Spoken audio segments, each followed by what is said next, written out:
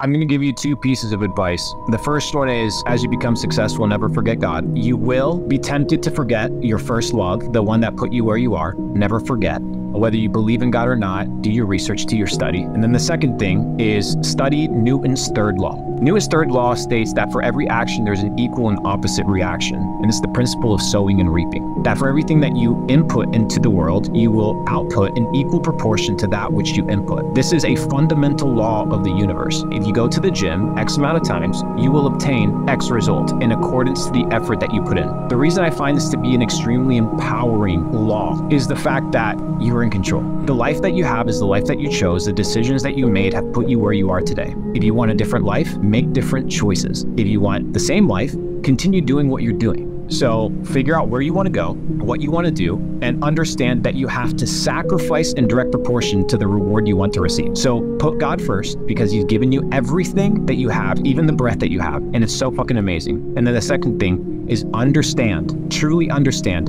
that you are in control of your life. The decisions that you make, the people you hang out with, what you listen to, what you eat, what you consume, and that you will receive in direct proportion in life what you put into it.